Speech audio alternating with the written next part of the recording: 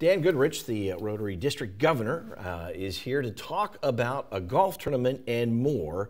But I want to say right up front, first of all, welcome to the program. Thank you, Patrick. And second of all, the golf tournament for golfing is completely sold out. It is. It's a great problem to have. Yes, it is. But you do have availability for the awards dinner afterwards, which is going to be a great dinner because it's down at Fantasy Springs. That's right. It's only $30, and it's going to be a great opportunity for folks to come out and recognize. You put this golf tournament together. It is on Saturday, September the 11th, and it is to honor frontline workers. First responders, yeah. So we're throwing this tournament together, if you will, because we wanted to honor our first responders on the 20th anniversary of 9/11. Proceeds from the tournament are going to go to Officers Down Fund and National Fallen Firefighters Fund. Those are funds that help families of those who've lost their loved ones in the line of duty. So even though you can't play golf in the tournament, they will happily have you come to dinner, and the $30 dinner proceeds also go to benefit those various funds. And I know that Chef Freddie will put together an excellent program for you for dinner, so it's always good. Tell us a little bit about the Rotary clubs throughout the Coachella Valley. There are any number of them, and you guys are always welcoming new members. Oh, Rotary is just a fantastic service group. I'm sure you're well aware of some of the things that happen out here in the desert, but 16 clubs out throughout Coachella. You know, during the pandemic, all the clubs out here stepped up.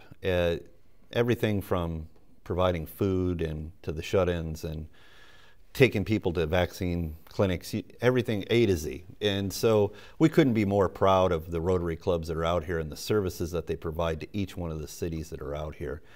Rotary, of course, is a service organization, and yeah, we're always looking for members. It's always an opportunity to serve your community because every community has needs. And I know that each of the different Rotary organizations in the Valley has specific projects that you can get involved with throughout the year. Tell me a little bit about your role as District Governor. So our demographic area is kind of large. I'm taking in all the way from the Fontana area out on the west side, all the way out to Indio here on the east side, and then Lake Arrowhead up in the mountains down to Temecula in the south. 61 Rotary clubs. Wow. A little less than 2,000 members in our district, all with the like mind of providing humanity and community service. I know that there are sunrise Rotaries, there are lunchtime Rotaries, so there's something to fit everybody's schedule. Yeah, we have morning, lunch, and dinner just about everywhere you want to look. Whatever fits your schedule, there's a Rotary club that can provide it for you.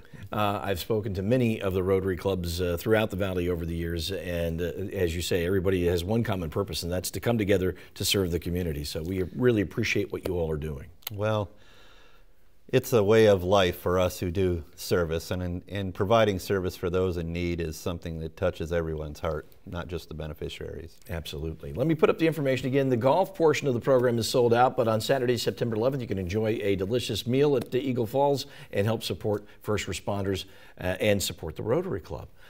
Pleasure to have you. Thanks for being here. Thank you for having me, Patrick. Always a pleasure.